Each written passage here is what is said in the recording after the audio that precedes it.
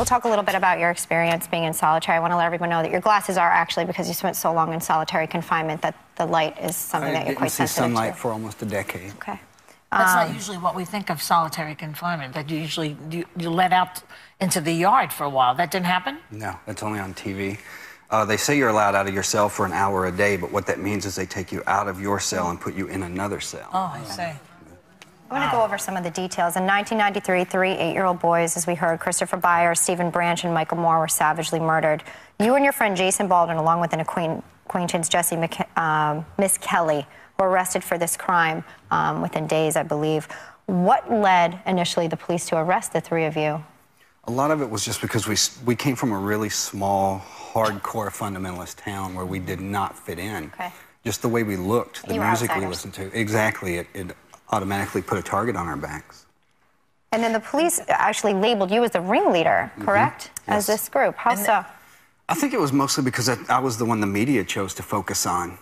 You know, you could obviously tell by looking at Jesse Miss Kelly that he was, you know, not highly functioning, so he wasn't that frightening. Jason Baldwin looked like a typical 16-year-old kid, so he wasn't that frightening. They thought I was the one that looked the most sensational, so I was the one they focused all the attention on. In 1993, I mean, law enforcement was just learning about satanic cults, and they were attributing all of these, you know, murders that were unusual to satanic cults. They said that you, as the ringleader, were a member of a satanic cult. Were you?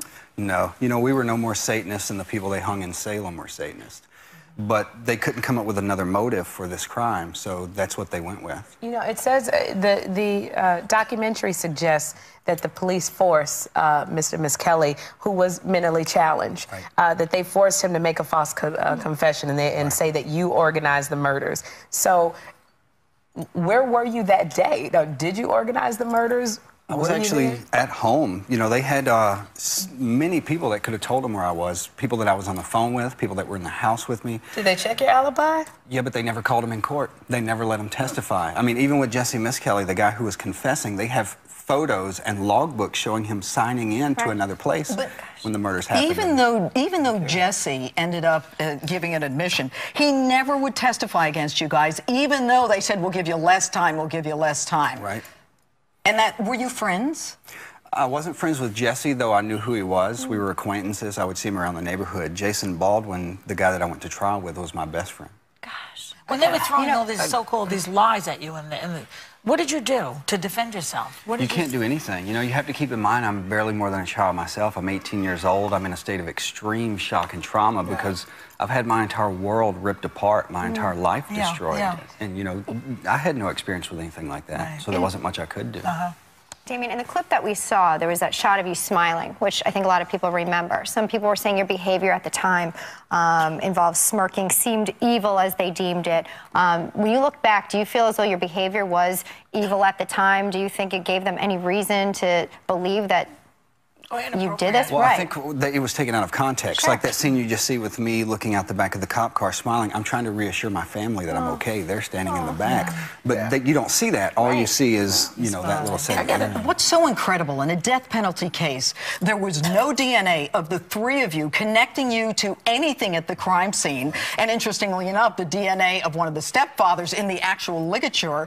And that you have a confession of someone who won't testify against you. And you're convicted not just of murder, but you're sentenced to death. I mean, death penalty cases should be super due process. I mean, what did you think when you were convicted and sentenced to death? There was no evidence. You can't really think. I mean, when you're standing there in the courtroom, the only thing I can compare it to is if you've ever been beaten. You know, when you get punched in the head, it's like a bright flash of light and loud noises, and you're really disoriented. And it doesn't even always register as pain at first. Whenever you hear yourself, they sentenced me to death 3 times. And whenever you hear them doing that, it's like being beat in the head repeatedly. I know someone would ask how one would maintain any sense of hope, but many high-profile celebrities came to your defense. I mean, Johnny Depp, Pearl Jam's Eddie Vedder, Natalie Maines from the Dixie Chicks. Director Peter Jackson actually funded part of your defense. So what was your reaction when you realized that there was this support system out there trying to help you get out? It makes you feel like you've got a fighting chance for once. You know, one individual can't really fight the state. It's like an insect trying to fight a steamroller. So it makes you feel that finally, you know, you do have some sort of hope, but at the same time, you know, on a daily basis, you're just trying to survive life in prison. We're back with one of the West Memphis Three, Damien Echols, and we're joined by the woman he married on death row, Lori Davis, and the director of the documentary West of Memphis, Amy Bird. Welcome, Lori and Amy. Thank you. Now,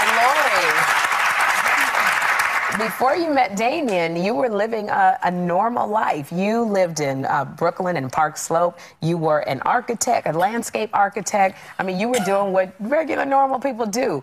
How in the world did you end up marrying a man on death row? It's a long story. I saw Paradise Lost, the first documentary. It screened at MoMA in 1996, and it just hit me like a freight train. The story, the injustice, everything about it. I was raised in the South, so I understood the culture, and I understood what it was like to be a little bit different in my community. So I just felt an affinity for Damien, and I reached out to him, wrote him a letter, sent him some books, and then from there on out, it was just... So how did your family take that you were communicating with a guy on death row? Well, I waited for 4 years to tell them. But what you did was you actually picked up and moved to Arkansas so you could be near him while he was on death row. Now, as a judge, I would marry some people before they went to prison, before one of them went to prison, but they usually kind of knew each other, had a little physical contact. That didn't happen. You made the move, you were all in before you actually were no physical contact. What happened there? You know, I just kept instinctually taking the next step. And Damien is an extraordinary person. And we had corresponded, a great deal of correspondence. I think we have 5,000 letters between the two of us by this point.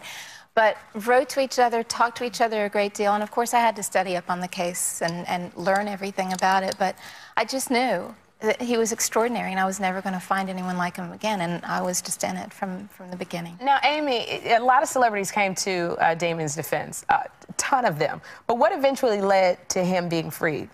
Well, it wasn't just one thing. It was the celebrities, actually, their involvement was a plus in so many ways behind the scenes. But down in Arkansas, celebrity support is just, it's not a good thing. It's Hollywood, and it's not true.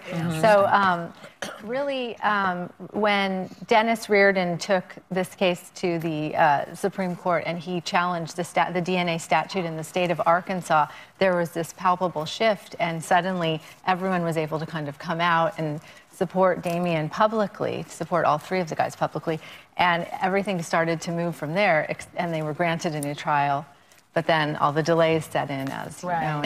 What's amazing is that there was absolutely no DNA evidence. But one of the things, Amy, that you talked about and brought out was this thing about turtles. Why don't you tell us?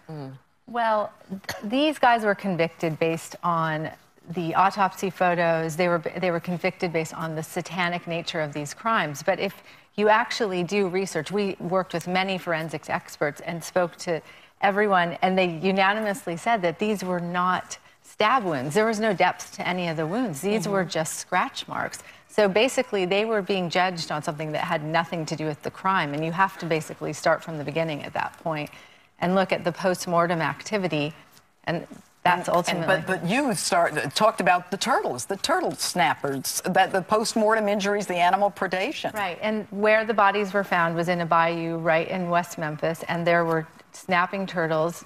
I don't know if you know about snapping turtles. I didn't when I went down there. They're 110 pounds.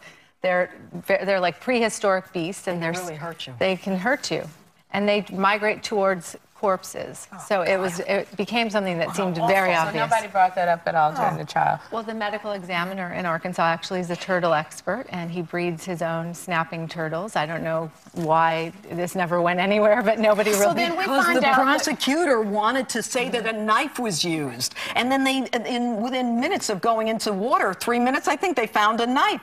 And so they said that's the weapon. It was part of the satanic cult. That's why they didn't go to the turtle thing. And then you have these incredible MEs from around the country who came to testify on your behalf. I know, it's absolutely crazy. Now, you were freed, but then who do you think did this, these heinous murders? Yeah, who did it? Of the little boys? We actually say we shouldn't have to point the finger. That's what the evidence should be for.